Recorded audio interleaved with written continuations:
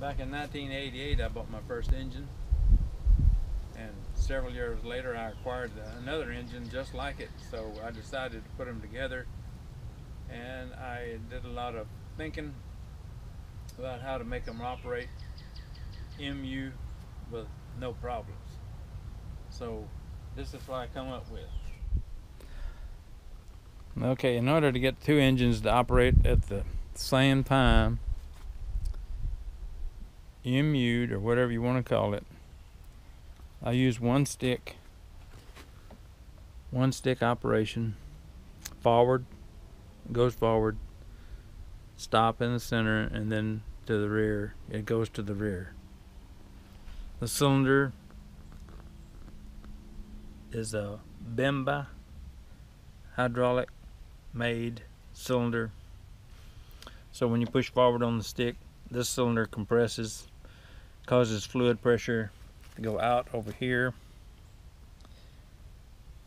causes suction back here. You pull the stick back, it causes suction on this side and pressure on this side. The lines go underneath the car, come out up here and connect to these quick disconnects on the engine. The lines run underneath the engine chassis deck. They come out here and go to the cylinder to operate this engine. They run along the bottom of the deck here, underneath the deck, and come out over here to connect to this engine.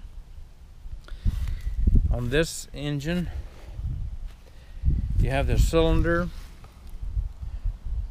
and an isolation valve. On this engine, the fluid runs through the lines underneath the deck.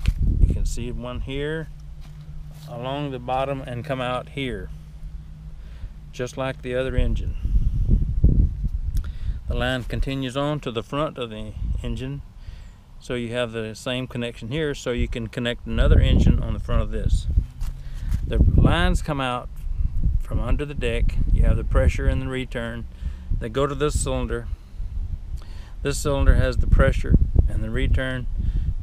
When this rod is forced out by the pressure or the return, pulls it back in, this crank moves, which I made, and it's identical to the other engine.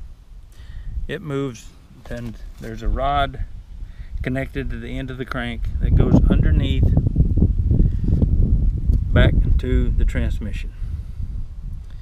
This allows the transmission input to be changed from forward to reverse to standing still. So the cylinder either have pressure or return or pressure, depending on how you're moving your stick back there. On this side, the isolation valve will allow you to open. There's a little knob underneath to turn. Open or close this, relieves the pressure on the cylinder, and allows the fluid to bypass back and forth here. When you're operating the engines together, you have to have this closed.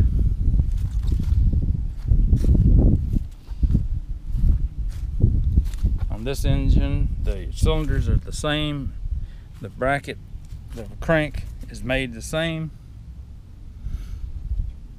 as the front, with the rod that goes up to the bottom of the transmission. Here's the isolation valve on this one. They're all the same. And we can connect two more engines on the front of this, and this cylinder has enough force in it to operate 4 engines with no problem.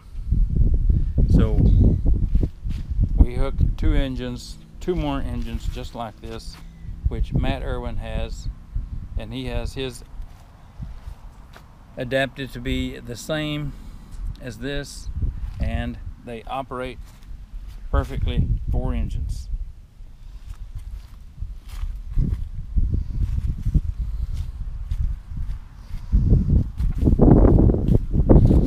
So